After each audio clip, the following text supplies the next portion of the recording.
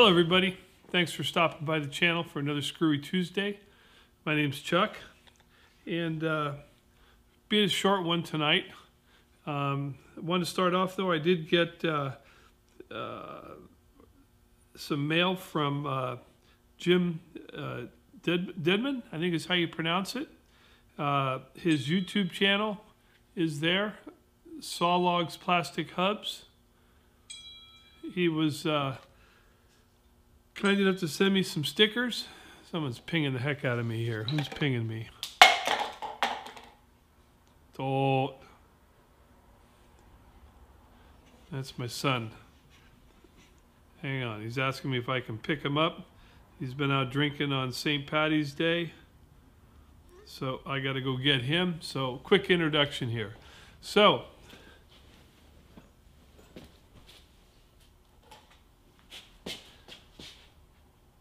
all right, I'm back from chopping that. As I said, Jim and I traded stickers, and he also sent me a gift. And he sent me an oil cup that he makes. And what he said is, I make these out of children's paint cups. That is supposed to be no spill. I got the idea from another YouTube creator. I discovered if you put the tube in the container, it makes a spill-proof tub. And you can see through it. And he sent me a brush with it. So Jim, thanks a lot. I like the fact that you can see it. Seems like my typical spill-proof containers, I'm always filling them and they're always empty. I can never figure it out.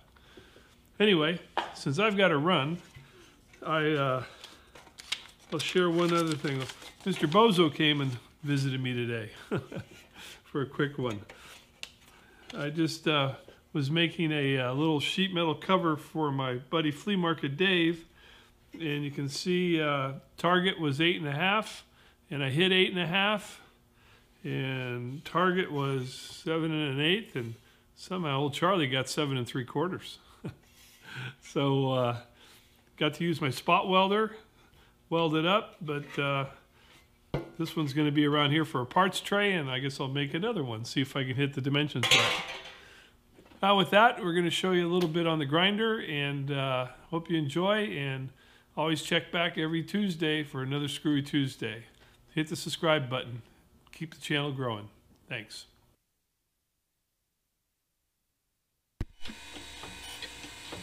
Doing a little test here. So this is the initial grind.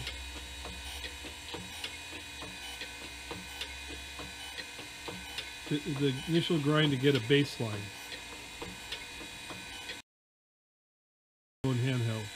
So what we're doing here is I picked up a new indicator, and so I'm going to measure the part and then see how small of an increment I can pick up and actually grind.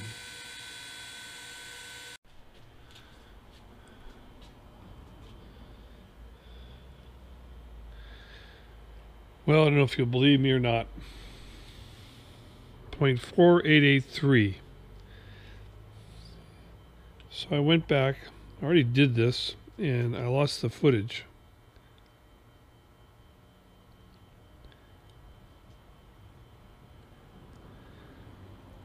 .4882.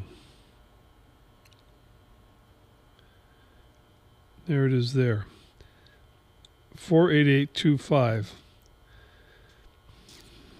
I got a 1/2 millionth. Let's see if I can do it again. 48225. Now the grinder's been off because I walked away and I thought I had it. So I got 48825. So let's see if I can split that. I've been putting the grinder, or putting the part in the same place on the mag. Everything's clean, so I haven't touched anything, but the machine's been off. So we're going to turn it on, and it's always nice to let them warm up a little bit, but we're going to go for it and see what happens here. So what I'm showing is the new digital drop indicator that I put on my machine here. It really really has helped here. I was using this guy, 10th reading, and the new digital drop indicator is 5 places, so I can split 50 millions. So we'll try it again, see if I can repeat it.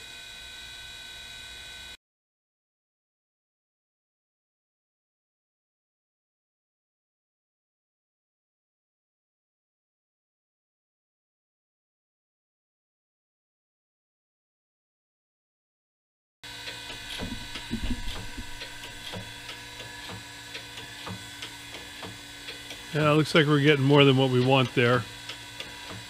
We'll mic it and then we'll go back at it again. Sorry for standing in front of the camera a couple times.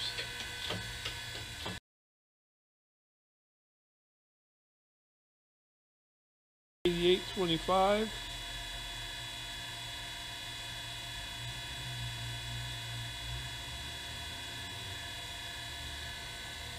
I did get it.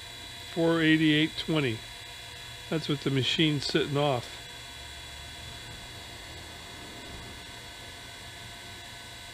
$488.20. So let's shoot for another. See if I can repeat it again.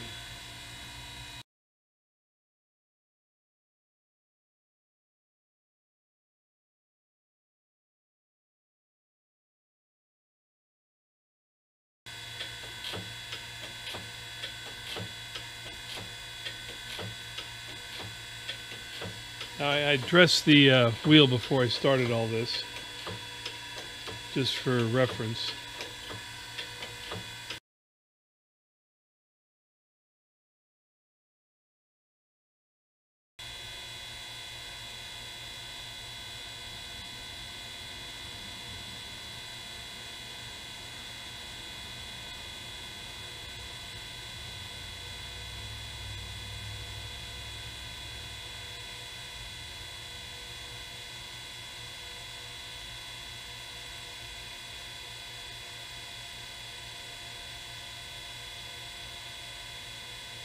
Well, looks like we took more that time. 479, 48795. Let's try it one more time.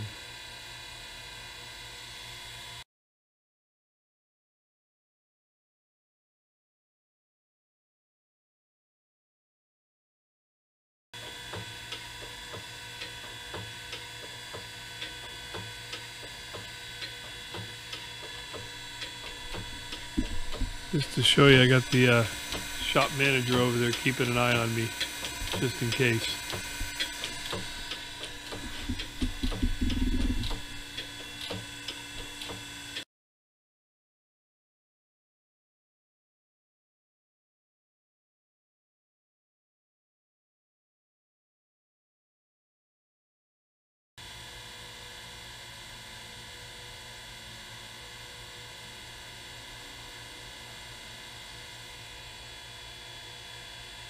$48790.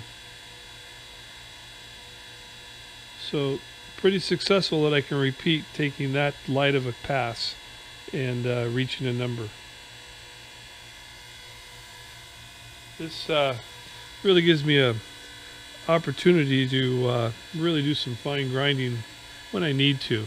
Not that it's something that I have to do a lot here in my shop. I'm just a home hobbyist having fun, but the digital micrometer, or drop indicator I should say, is really going to act much more precisely compared to what I was using here, trying to guess, each tick is a tenth, but trying to pick in between a tenth, quite a bit different.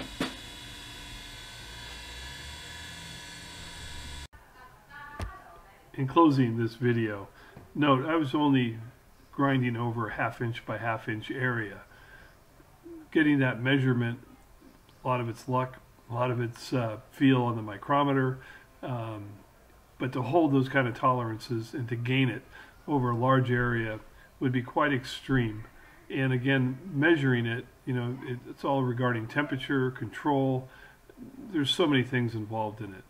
I was just having fun and quite excited that I could hit that measurement and repeat it. But again, I'm no fool, and I understand that to do it over a large area and complete the measuring and everything is a much different task than what I showed. But anyway, that's it, and I hope you enjoyed, and hope to see you back here again. Take care.